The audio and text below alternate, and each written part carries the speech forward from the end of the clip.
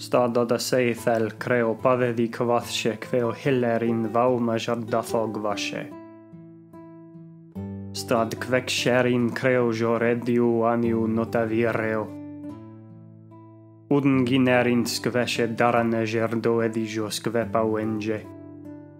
Ued shekro dhabel skveshe himodo iud kvaden, kveo do nijol skvepa. Theo vessau koge to my Agere speakers, and to my Sidante speakers podashe hengirith. Since I'm introducing Sidante in this video, I thought it would be best to open with a prayer as I did with the Agere Conlang showcase, except this time it's a different prayer and it's in Sidante. Even though I wrote the words for the prayer months ago, I feel like it echoes some of the sympathies that we're all feeling at the moment for our brothers and sisters in Ukraine. So please let's continue, if you do pray, to pray and support in whatever way we can.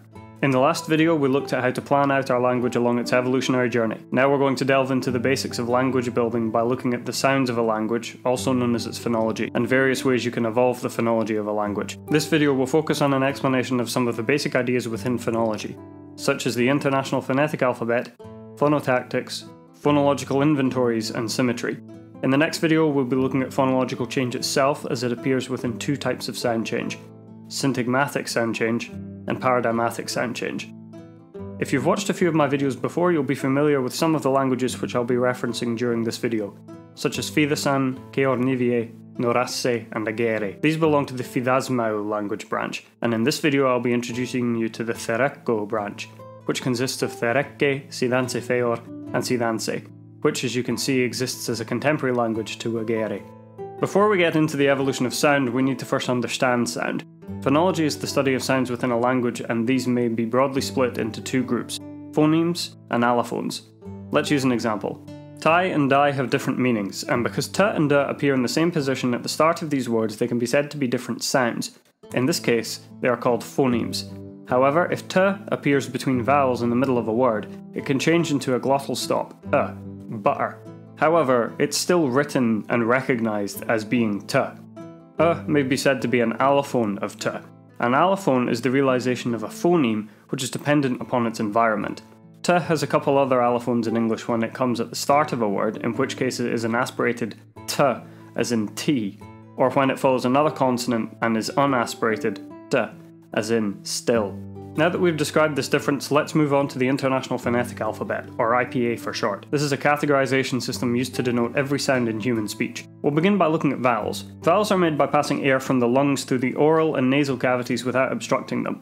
These are formed by moving two articulators, the mouth and tongue, and are influenced by how far towards the front of your mouth it is, or its frontness, how high the tongue is, or its height, and whether the lips are rounded, or its rounding. In this case, the rounded vowel is to the right in each pair. So we would describe E as a high front unrounded vowel and U as a high front rounded vowel, represented here by the Latin Y. Sometimes you'll see high vowels described as close vowels and low vowels described as open vowels. Yes, I pulled these charts from Wikipedia, please don't judge me. Consonants are a bit more complicated because the various appendages within your mouth and nose interact with each other in a variety of complex ways. As a result, consonants are described according to their place of articulation, which describes where they're produced in the mouth, the manner of articulation, which describes how the articulators work with each other at the place of articulation, and voicing, which describes whether the vocal cords are engaged when producing the sound. The voiced sound is to the right, so compare s and z while holding your throat and noticing the vibration of the vocal cords when pronouncing z. If you're unsure what all of these terms in the boxes mean, here's a whistle-stop tour of each of the terms. Beginning with place, bilabial uses both lips, p. Labiodental uses the teeth and lips, f. Dental, the tongue touches the teeth, th. Alveolar, the tongue touches the alveolar ridge, which is just behind the teeth, s. Postalveolar touches just behind the ridge, sh. Retroflex, the tip of the tongue bends backwards, d. Palatal, the tongue touches the soft palate, nya. Velar, the back of the tongue touches the back of the throat, ch. Uvular is the uvula, that weird dangly bit at the back of your throat, r. Pharyngeal is the pharynx in the throat, h. And finally, glottal is the glottis or vocal cords themselves, h. Turning to manner, plosives, which are also known as stops, are when air builds up and are released in a small explosion, p. Nasals come through the nose, m. Taps are like plosives without the explosion, r. Fun story. As a Scot, you might think I'm just naturally gifted at pronouncing this sound, but I actually learned to make it in the bathroom one night by saying the word butter in an Australian accent. So if you can't make the r sound, Give that a go. Trills are continuous taps. R. Fricatives are where a gap is left and friction is produced between articulators. S. Laterals are produced when air goes around the sides of the tongue. L. Also, you have lateral fricatives. Hl. Approximants or glides are halfway between vowels and consonants, like y. There are, of course, other sounds which can be produced, such as engaging the nasal cavity when making nasal vowels, or constricting your glottis to produce glottal or ejective consonants, If those further examples interest you, I suggest you become quite familiar with the IPA more widely, as it can help to diversify your conlang's phonology. Now let's look at phonological symmetry. Typically, phonological inventories, which are the collections of all the phonemes within a language, are symmetrical, which means that they have sounds evenly distributed within the sound space across place, manner, and voicing for consonants, and similarly across height, frontness, and roundness for vowels. Here we see that Classical Arabic has 3 vowels: one front, one central, one back. It's so symmetrical that we can draw a triangle to show how each sound is equidistant from the others in the vowel space. Let's have a look at Spanish, which maintains this equidistance, but with 2 additional vowels, A and O. So in addition to having the high and low vowels, you also have a mid-vowel category.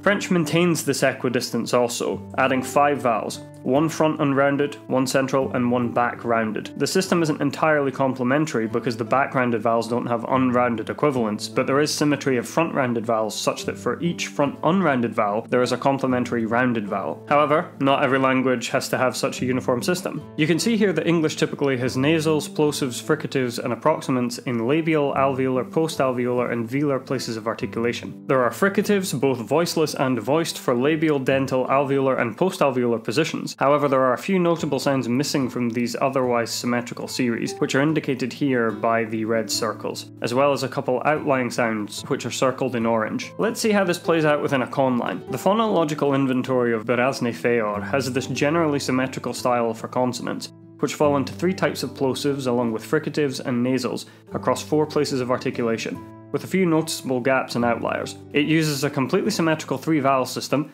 and for every short vowel there is a complementary long vowel, indicated here by what looks like a colon after each of the vowels. If you want to get a bit more specific though, technically w and y aren't outliers because they are the approximate equivalents of u and e. So because you have the vowels u and e, it makes sense to also have the approximates w and y. As a language evolves, it will gain and lose sounds. As a result, the symmetry in its inventories will evolve. Agere and Sidanse have undergone significant changes and neither is completely symmetrical, but the languages have evolved to maintain generally symmetrical phonemic inventories. Consider this as a guideline. Your language's phonology is always balancing on a tightrope. It might get wobbly, but generally it stays up, or in phonological terms it's always maintaining something of a symmetry even if it isn't exact. The same is also true of the vowels across these languages, where Agere has added to the 3-vowel system with high mid-vowels, and Sidanse has gotten rid of its central vowels and instead added in low mid-vowels, along with a couple front-rounded vowels. If the speech sounds are the building blocks, then the phonotactics is the shape of those blocks. How you choose to put these sounds together will influence the overall sound of the language. A group of sounds considered as a unit is called a syllable, and every language will have constraints on the kinds of syllables which can be formed from the sounds within the phonological inventory. Generally speaking, all syllables contain a vowel, and if this is the only rule for making a syllable, then you could have a language made up of a word like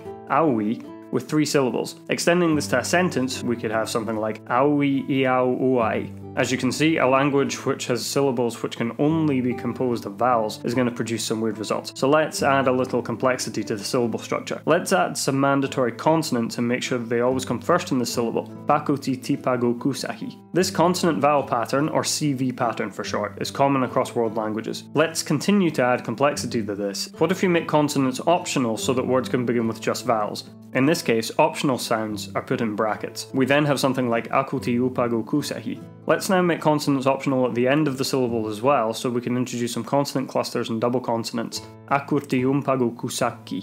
If consonants can group together, maybe vowels can too. Akuarti umpaigo kusakiu. It might even be possible for words to begin with multiple consonants. Akuarti umpaigo ksakiu.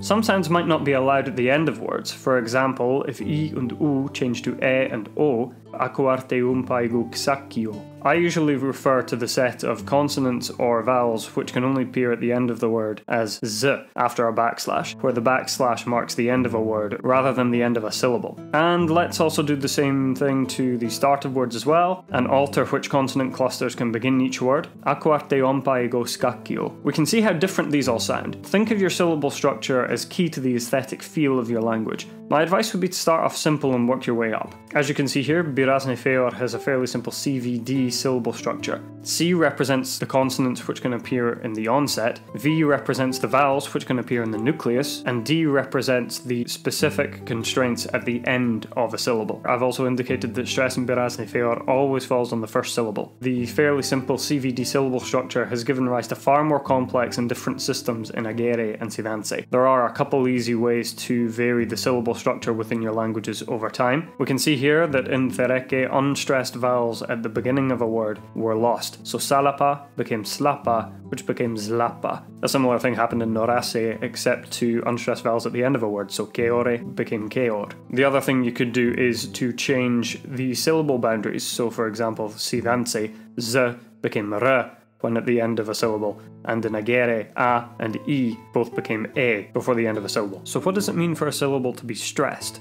Stress is the relative difference in loudness or pitch between one syllable and the syllable next to it. Stress can be phonemic, in which case it differentiates between different kinds of words. So for example, the noun compound has stress on the first syllable, whereas the verb compound has stress on the second syllable. In this case, stress is determined word by word, and there's no way of predicting where it will fall if you're introduced to a new word. This isn't the case in languages like Finnish, which are non-phonemic, in which case stress will always come on the first syllable of every word. Alussa loi jumala taivaan jamaan. Stress can also be prosodic, depending on which word in a sentence you want to give emphasis to. For example, if you ask who gave Mary the present, you would say John gave Mary the present, as opposed to someone else. If you asked who John gave the present to, you might say John gave Mary the present to emphasize it was Mary rather than another person. And if you ask what John gave Mary, you would say John gave Mary the present, as opposed to something else. There's also a difference between stress and tone accent. For example, in English, stress is always achieved by making the syllable which is to be stressed louder than the one next to it. Come and take them. In this case, this is a translation of the words attributed to Leonidas at the Battle of Thermopylae. The character highlighted in blue has a stress accent, whereas the character highlighted in gold has a pitch accent, which means it has a different pitch relative to the sound in front of it. Molon labe. If you want more information on Greek accentuation, which is something I find very interesting, I'm going to link to a video in the comments.